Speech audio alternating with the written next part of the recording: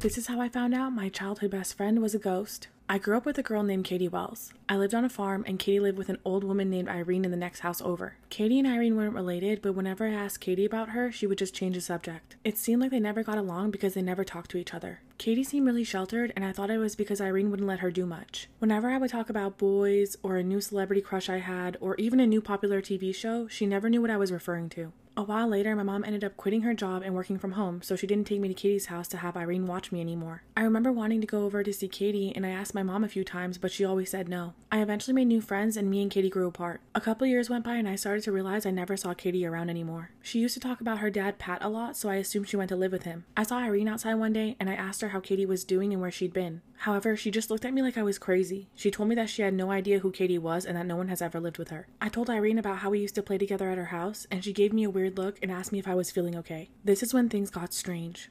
The more details I told Irene about Katie, the more she looked at me like I was mental. She assured me it was just me and her in the house when my mom would drop me off. I was shocked. I went home and asked my mom about Katie, and she gave me the same confused look Irene just gave me and told me she didn't know what I was talking about. I couldn't believe it. How was I the only one who remembered her? I was starting to think I was going insane. It even crossed my mind that maybe Katie was an imaginary friend that I made up when I was little. However, I vividly remember playing with her every time I went over. I thought about it for days and I couldn't get it out of my head. The mystery kept me up at night and I even dreamt about my old childhood friend. I decided to do some research on Irene's house and my heart sank to my stomach when I realized what happened. I discovered the first person to ever own the house was a man named Patrick Wells back in 1941. I tried to find anything I could on Katie, but nothing came up. I remember Katie talking about her dad Pat when I was younger. It finally made sense how she never knew about any recent events I would bring up and why her and Irene would never communicate. I realized that I was the only one who saw Katie because she wasn't alive. I had been playing with a spirit all that time growing up.